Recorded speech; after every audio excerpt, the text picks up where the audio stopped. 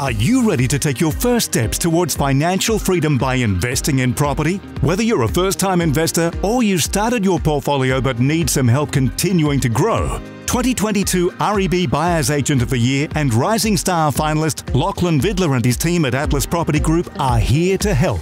As experts in property investment, Lachlan and his team are ready to help you take your next step in growing your portfolio. By completing the research, sourcing and negotiations, Lachlan goes the extra mile to find you a high-performing investment property. Visit atlaspropertygroup.com.au to book in your discovery call absolutely free of charge. This is a Momentum Media production.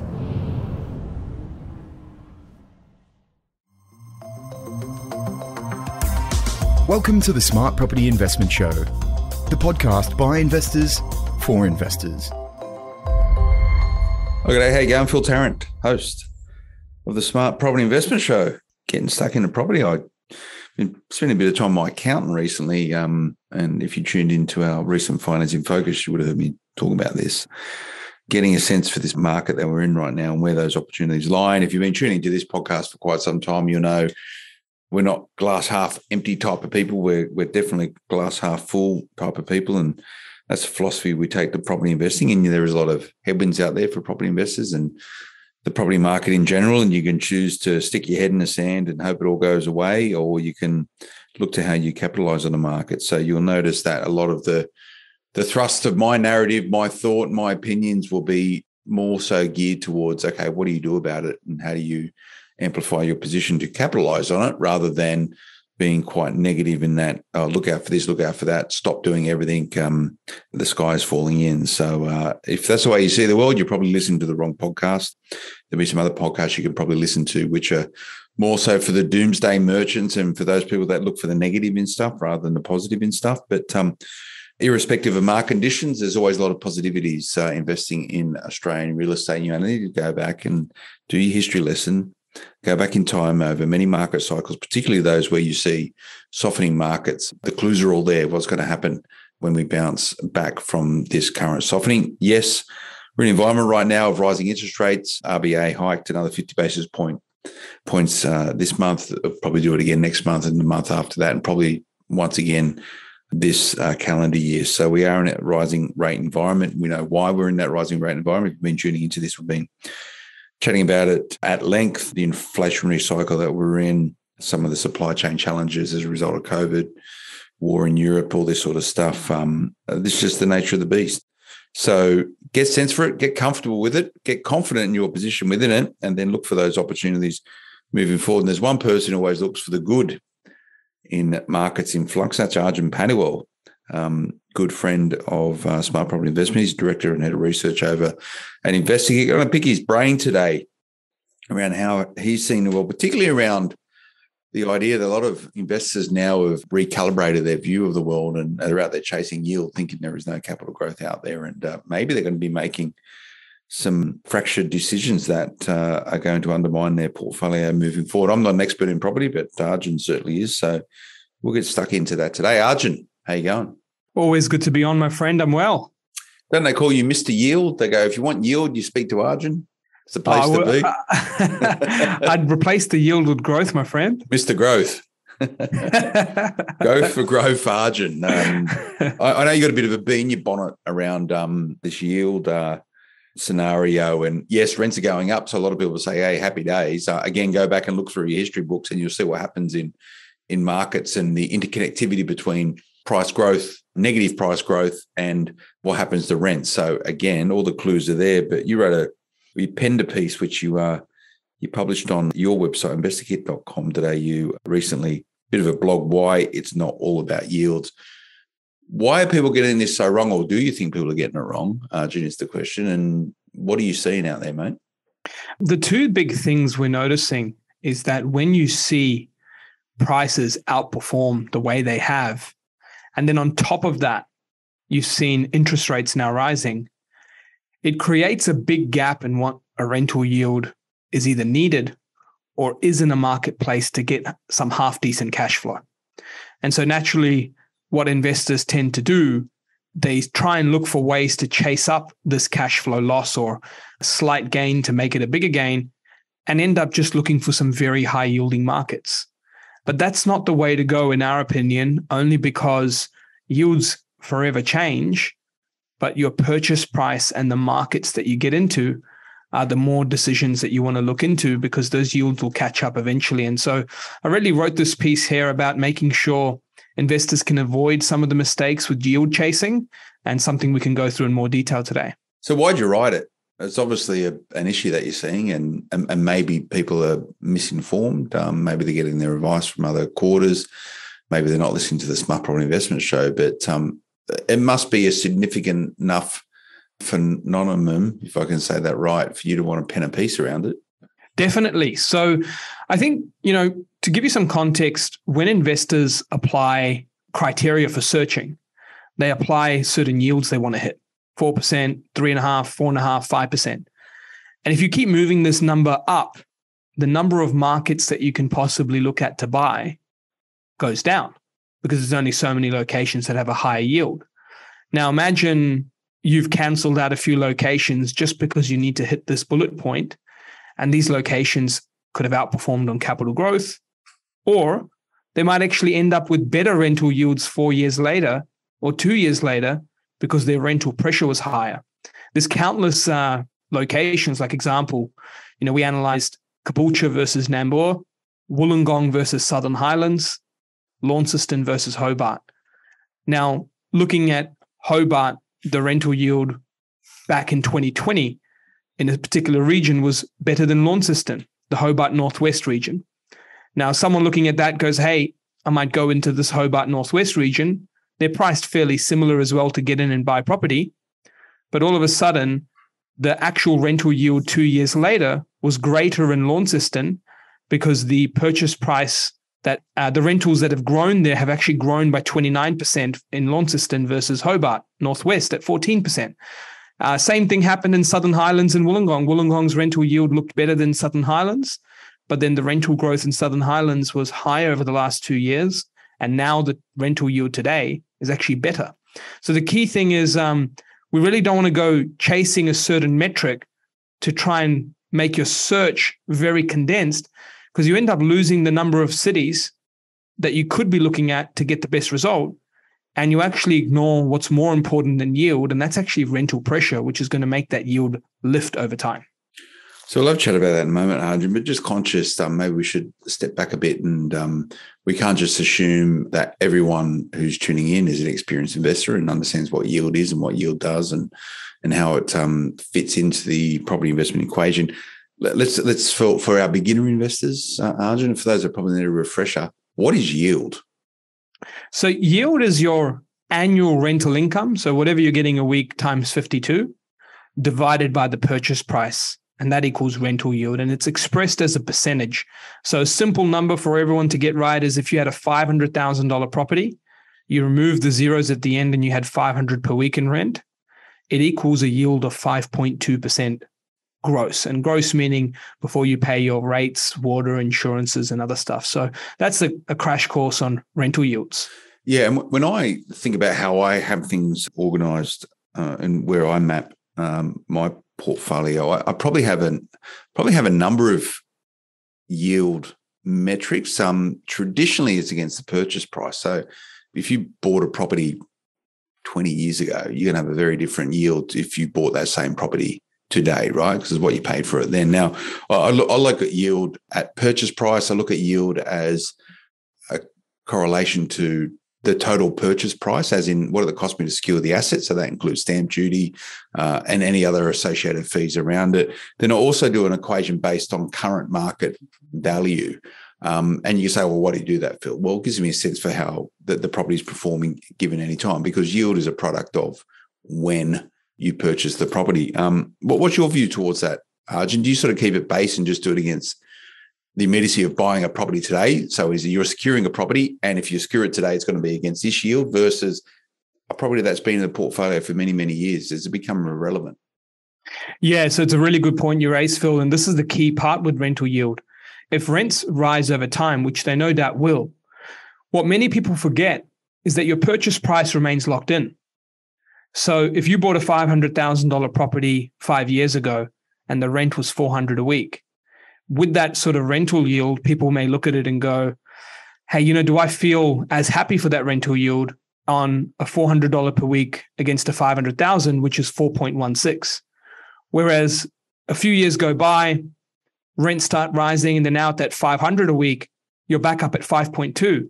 And this is the piece many investors miss. They constantly go in to chase a market, try and hit a certain number, and they go, hey, no, I'm not going to look at this city or that property, because instead of getting my number of 4.5, which on a $500,000 property is a number of between 450, 460, whereas, they might be missing out on 3 cities that probably only rent for 420.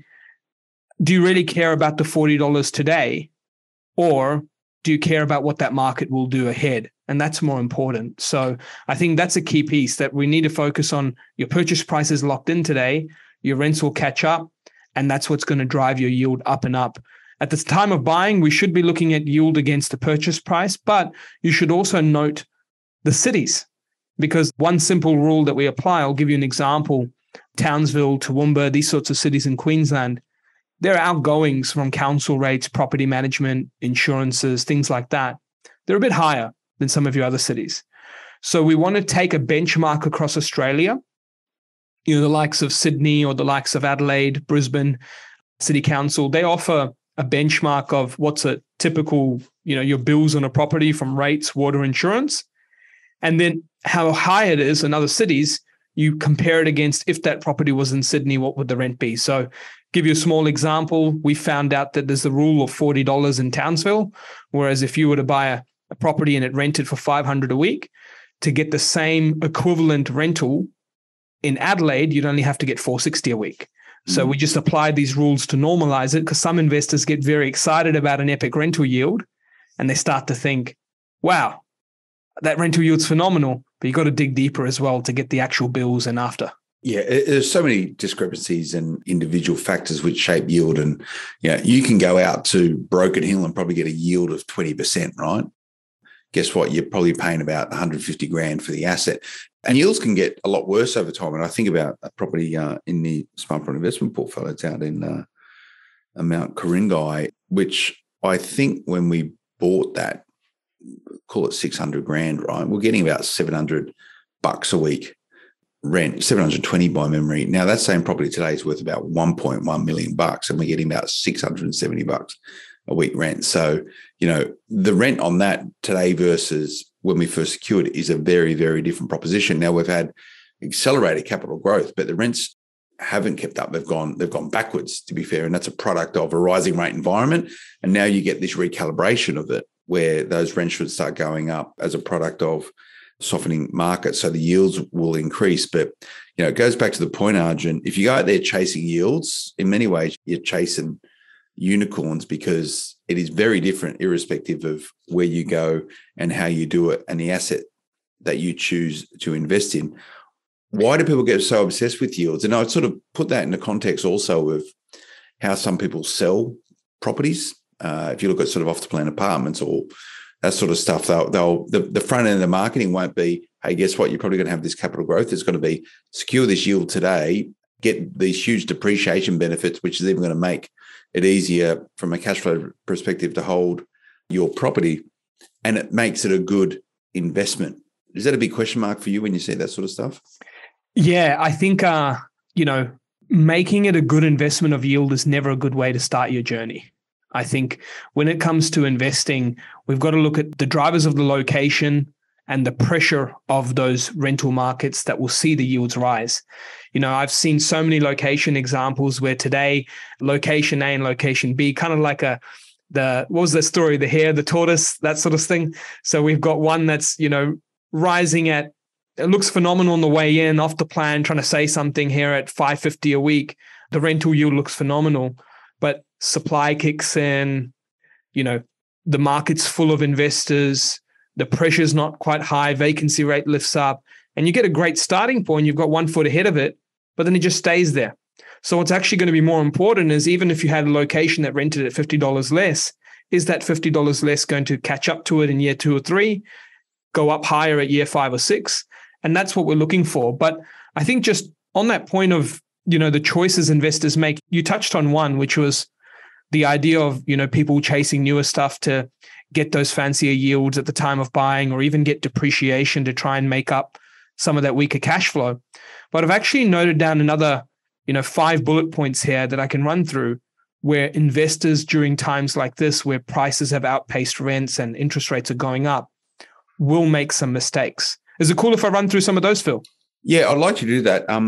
Before we do, Arjun, I just want to conclude this particular point and your views on it. A lot of people think yield and cash flow are interconnected and interchangeable. They talk about it in the same breath.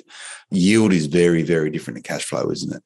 Yeah, very different. And just even those examples of some of the Queensland markets, or even some out in WA, like you've got markets in Perth that have a 10% property management rate. That yield might look fancy, but how do you go on the opposite end to actually really go, what am I taking home as part of managing this investment for my household? Yeah. And yield doesn't take into any way or any consideration how much debt you have against property. It's just a product of how much money you're generating versus the purchase price. It doesn't count debt for what debt you have on it. So one person's cash flow on a high yielding property could be very different than one person's cash flow carrying more debt on that same property. But Arjun, let's get into those points. We'll go to a quick break beforehand. Stay with us, back in a moment. Ever wondered how you can invest like the top 1% of Australian property investors? Henderson Advocacy has been at the forefront of helping everyday Aussies improve their financial freedom. So if you're a savvy investor or someone just starting out on their property journey, give Henderson Advocacy a call today. Head to www.henderson.com.au. Don't invest alone. Invest smarter. Welcome back, everyone. It's Phil Tarrant, host of the Smart Property Investment Show. I'm with Arjun Paliwal, Director and Head of Research over at InvestorKit. Now, Arjun, give us a secret sauce, these 5 points that we touched on just before the break. Yeah, so many investors, unfortunately, will make a few poor choices during these times, Phil. And 5 points that I thought of outside of that first point we mentioned of people chasing newer stuff to, get up those higher rental yields or depreciation. But 5 other points are, the first thing people do is jump to units and townhouses. They go, hey, things are cheap. The rental yields are better. Costs are rising. House prices have grown so quickly. And there's this belief of, okay, I should get a better rental yield here in a unit or townhouse, so maybe I should make this my purchase, especially as I'm a bit cost conscious during this changing environment. The second point is people will chase a compromised property. And this is an important one because it's very hard to tell on the surface. What usually happens is within a suburb, similar properties, when I say similar, I mean similar beds and baths, through different patches of a suburb, different streets, main roads, run in front of a substation or not in front of a substation, cul-de-sacs, and other things.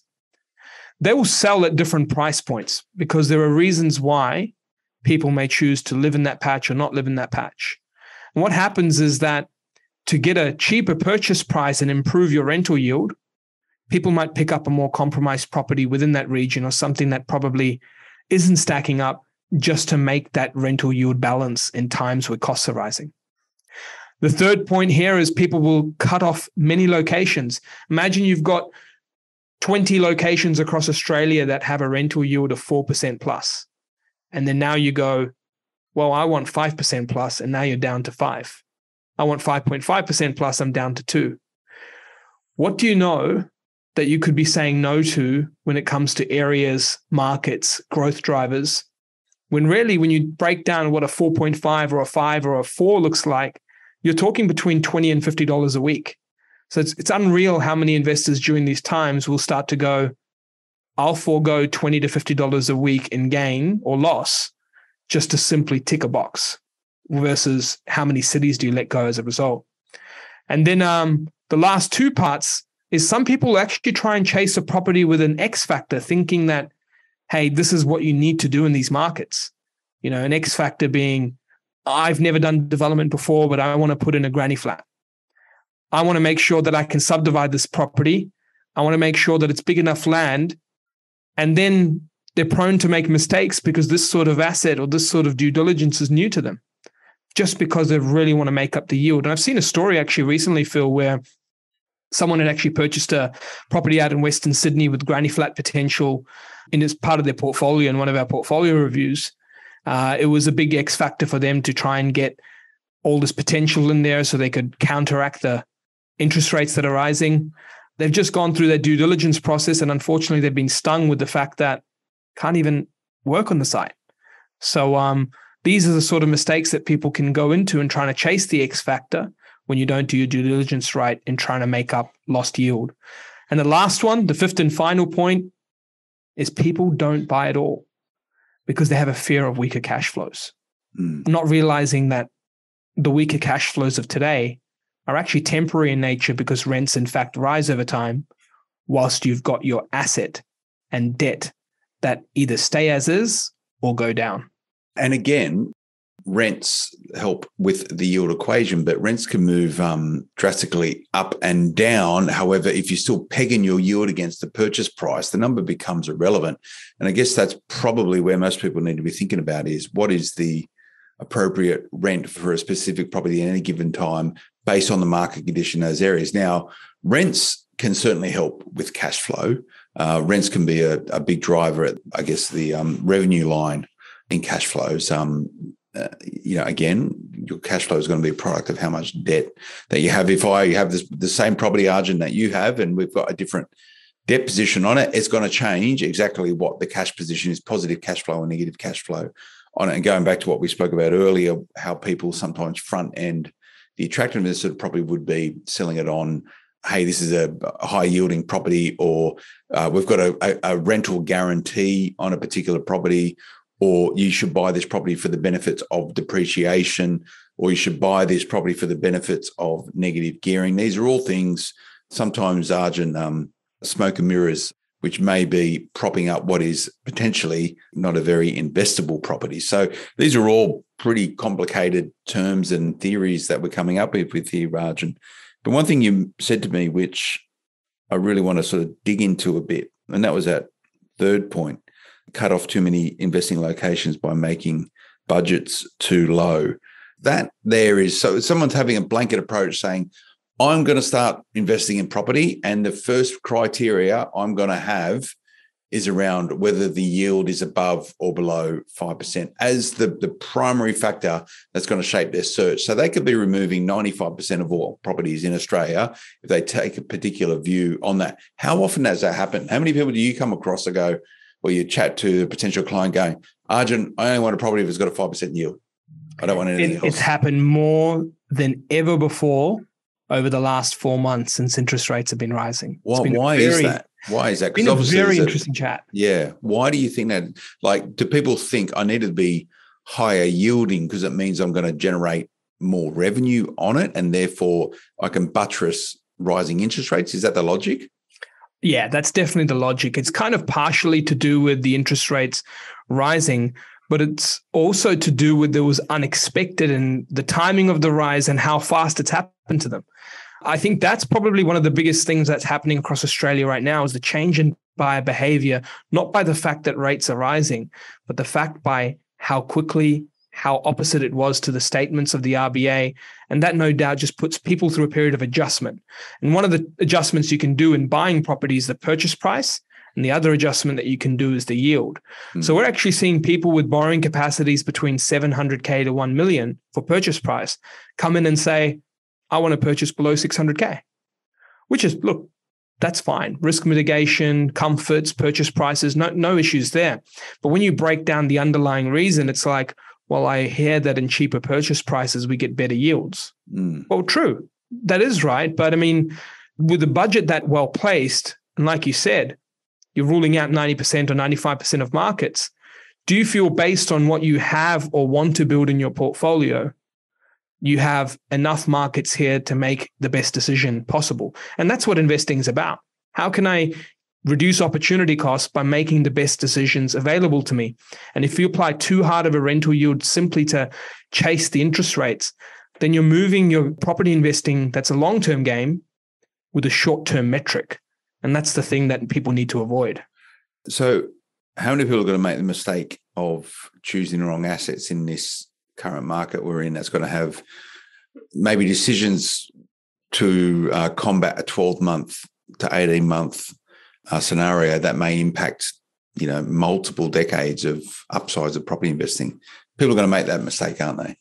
Totally. And I think that's what, today's chat's all about, just helping people see it in more deeper numbers and insights of the mistakes that people can make. I can recall very, very clearly some properties that I've seen that are seeing some huge rental pressure. I'll talk about one of my Central Coast examples in my own portfolio, Phil. I understood that the yields weren't as well placed as they should have been, being a coastal pocket, being a more pricier point of just over $1 million, I think around 1.2, 1.3. But just since November to now, Phil, I'm not saying I've increased the rents by this much, but the market has increased by this much. And what I estimated the rents to be at the time was about $680 to $720. Now property managers for the same property are saying that, hey, you could get $850. So the yield is changing very rapidly. However, guess what? I would have not even considered a market like that if I'd put my guards up to have a certain yield.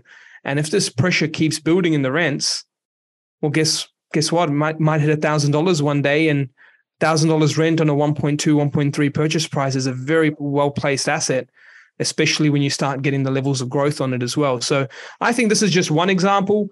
All over the place, people need to be looking at the real demand of housing in that area, which is going to put pressure on rents rather than the buy-in number and the actual percentage you walk out with. Yeah, and you keep mentioning this rental pressure, and it's probably something we need to dig into. We'll just go to another break. Back in a moment, everyone. It's time to get help. Interest rates are increasing. Inflation has hit an extraordinary 5.1%, and the chance to secure a golden egg property is getting narrower by the day. Dragan from Buyers Agency Australia has been presenting the facts and helping property investors make smarter, well-informed, educated decisions in property for years. So what are you waiting for? Get in touch with Dragan today at www.buyersagencyaustralia.com.au. Invest with integrity. Welcome back. Phil Tarrant, Arjun Paliwal from InvestorKit chatting through the folly of chasing yield. I reckon there is some.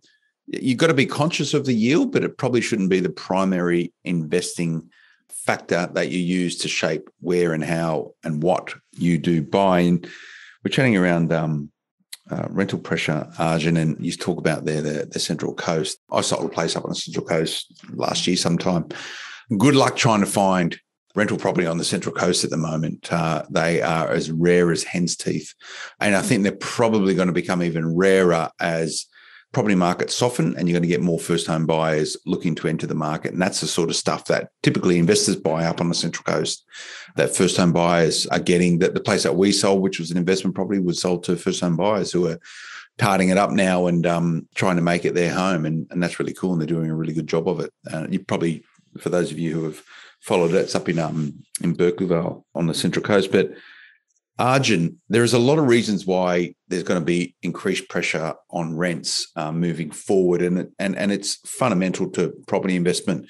We should probably chat about it a little bit because I know you do put research at the fore of most of your support for your clients. Now, why are rents going up? Well, really simply, again, it's 101 stuff, supply and demand. If there's not enough rental properties, that means there's more demand for them, and therefore positive rental pressure on that. So there's not enough around, therefore price goes up. That's basic sort of economics. Now, to exacerbate that, we're in an environment where we don't have a lot of international migration or there's a bit of intrastate migration going in particular directions. So we haven't yet seen this glut of people choosing to call Australia home from other parts of the world. That is happening and will happen at pace. One of the other parts of this rental pressure equation, Arjun, is the fact that building approvals have been super low and have been COVID impact as well.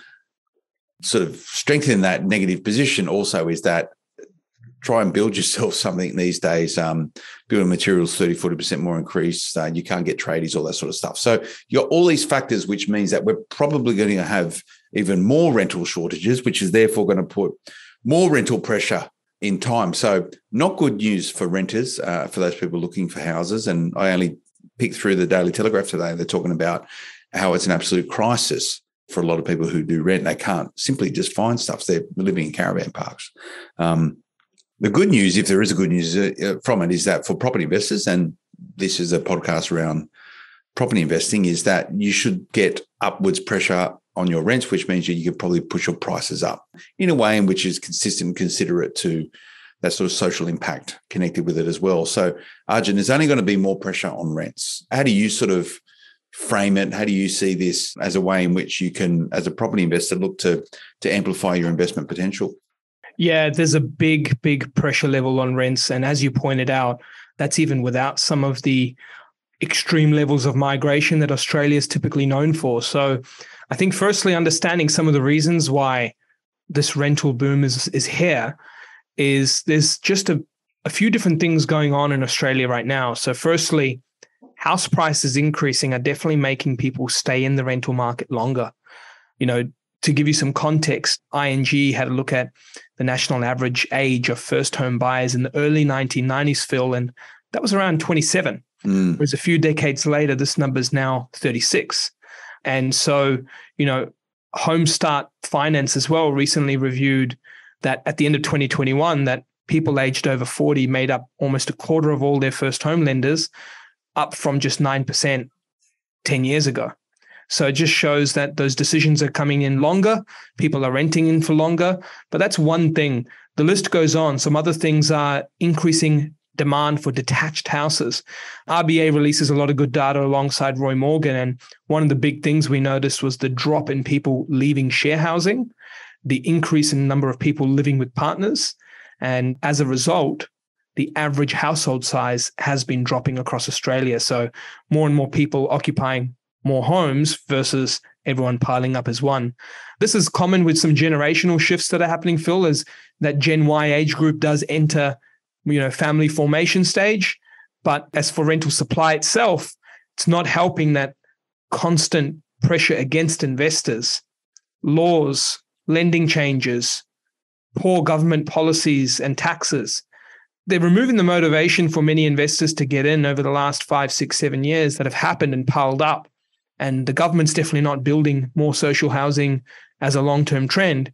So all of this coming together is creating the rental crisis that we have here today. So that's kind of the reasons why. But as for investors, Phil, when it comes to their challenges or I guess how they can consider this in their portfolio, is the rental boom means that, people should remain patient.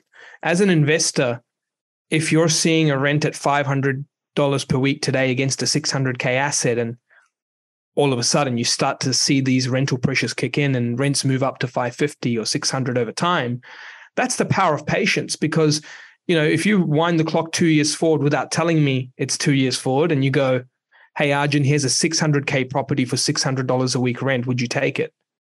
I mean, that would definitely be something of interest for me to review. But guess what? Today, that property is not renting for $600 a week. It's probably renting at around $500 a week. So as an investor, patience during a rental boom will really help you in the long term, because as we see these rents rise, it's definitely going to help investors carry some of the costs that we're seeing. Yeah, and just to note the point around the societal impact of rent pressure, it's not a good position we're in right now. And depending on which media you choose to consume, you'll get different views of that. But there's a lot of Aussies out there doing it rough, Arjun, and we just want to acknowledge that. But again, it reinforces a podcast around property investing and property investors. While it's nice to be able to be part of the ecosystem to provide housing for Australians, it's also an investment, first of all. So if you are investing in property, you need to be across this situation. Now, it's incumbent on the government to make sure that there is enough housing out there to house the masses. And that is a governmental concern.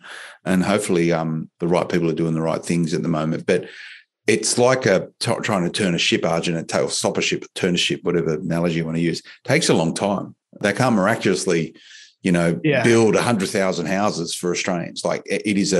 It's a compounding problem, and it will continue to compound over the time. So these things need to work in lockstep, and you get stuck into it. The onerous red tape around planning approvals to get anything built these days is nearly impossible. And then you see the issue of the quality of buildings that have been built. You don't need to think of, some of the tower construction recently and the fact that you can't live in them. So, it does need good regulatory and bureaucratic oversight to make sure the right stuff's getting done. But my suggestion to the government was, hey, get in the business of building properties for Australians because the only way in which we can navigate Australia's future is through a solid growth in our population base from talented people all over Australia. We're not making enough babies here, Arjun. So we need to get the right Aussies, people who call Australia home moving forward, but they need to live somewhere. Now, Arjun, the question I got for you, and you talk about this increase in demand for detached dwellings. Now, I've got a lot of places out in the western suburbs of Sydney, which is traditionally for investors, new Australians or new to Australian residents or immigrants normally rent that sort of stuff, and that's not happening at the moment. So I'm seeing a very much a two-speed rental market where your houses in attractive assets are doing well, but there's still negative pressure on a lot of apartment rentals, and I think out to the western suburbs. So what's your read of all this? Will that catch up over time? Yeah, look, it will catch up over time on the apartment rentals. Are you seeing the same thing? You seeing a sort of softening demand of rents? Because again, put in the context, you read the paper, you can't get a house in Australia, right? But then if I look to Mount Druitt, for example, or a Wayland or a Tregear or a St Mary's units, there's quite a few out there and the demand isn't as high. And I've had to reduce some of my rents as a result of it. Yeah, I think there's also one thing to note that, the international migration piece, some of our biggest recipients in the countries that, they come from in Asia, the housing models in society over there, like I come from an Indian background, and it's very common to live in, apartments, units, things like that. And that hasn't been as part of Australian culture for as long as it has been overseas. So I have no doubt that as that sort of does kick on, that will improve that area. But you touched on a little bit earlier about some of the negative sentiments to the way these places are built, the way, they're managed. And as a result, they haven't added a lot of positive appetite to, that attractiveness of renting these apartments. But I do think over time, Phil, we do have a few recommendations and suggestions, in my opinion, similar to some of the stuff that you've mentioned that will ease the rental pressure in Australia. I think the first thing, is improvements of our planning system, like you said. Other things are reducing the taxation charges on new builds. There was a 2017 AFR report, and the government's take on a block of land can be as much as 40% of total costs when you start to include everything, the infrastructure, the GST, land tax, development fees. It's massive. So that was a second thing. There's so much cutting along the way to bring on that supply. And that's the irony of it all, because what a great way for the government to fill their coffers by allowing simpler rules around construction. However, they overburden it with unnecessary, sometimes compliance that stifles it. So it's a real catch-22. Sometimes you've got to sit there and just go, hang on a second, we need places, build them, and you get an earn on the way through. Sometimes you've got to question it. I don't know, maybe me and you should be in the big house down there in Canberra, Arjun, facilitating this sort of stuff. And I read a really good piece from you, and I don't want to be negative about rents at all. And there is definitely a two-speed market. And you said you only need to drive out to the airport and go past Alexandra, mate, at night time. And guess what? There's not many places with lights on. There's still a lot of empty apartments out there. So it is definitely a two-speed market. But to that point, though, there is some suburbs and regions, particularly regions, where rents will continue to surge. If we've got another couple of minutes, mate, can you give us a few of them? I know you don't mind talking about this stuff, whereas some people hold it pretty tight to their chest. If you've got assets in these areas, you should be looking to lift your rents, or considering where you're getting good rents, where should you be sniffing around, mate? Definitely. We actually highlighted 20 regions, Phil. And I'll do a quick run through from them. So in our capital cities, we've definitely got Brisbane, Adelaide, Perth, Hobart, Canberra, almost all of them. It's the big standouts. Yes, there's some strengthening markets in Sydney and Melbourne too, but not to the level of these ones. But as for regional Australia, if we're down in Tassie, Devonport and Burnie are the two standouts. Out to Queensland, we've got the region of Nerang, Bundaberg, Maryborough, Buderim and Toowoomba. And then if we're heading out to New South Wales, Queanbeyan, neighbouring the ACT, Lake Macquarie and Central Coast regions, Kiama, Shell Harbour, Wagga, and finish it off with our friends in SA and Vic. And I apologise to regional WA and NT.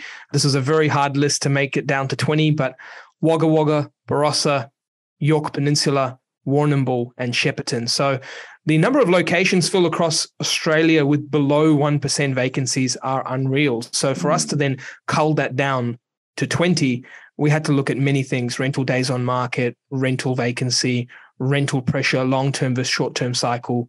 A lot of stuff to look into to come up with that list. And that's your research. You come up with that. That was your That's right. That's our Investigate research, a report called 20 Regions Where Rents Will Continue Surging. And that's by Investigate. And you can find that on the white paper section, investigate.com.au. Yeah, go and check it out. And I've other people are producing similar reports. I've done a bit of a write-up on smartpropertyinvestment.com.au. And you mentioned Lake Macquarie. There's some areas, I think it was on realestate.com by memory, where they identified a heap of suburbs in the northern Central Coast, which sort of borders onto Lake Macquarie. That's sort of the intersection between Central Coast Council and Lake Macquarie Council. Places like Cunnawal, Gorican, Lake Haven, Charm Haven, which is sort of just pressing on that Lake Macquarie thing as well. They reckon that rents are going nuts up there as well. Good luck trying to find a place, pretty much. Yeah, big time. The Central Coast we're seeing a lot of rental increases, and there's still, still the main thing I find is, when will we learn around investor friendliness? Because that's a part that still stumps me today, even with the Queensland land tax and other things.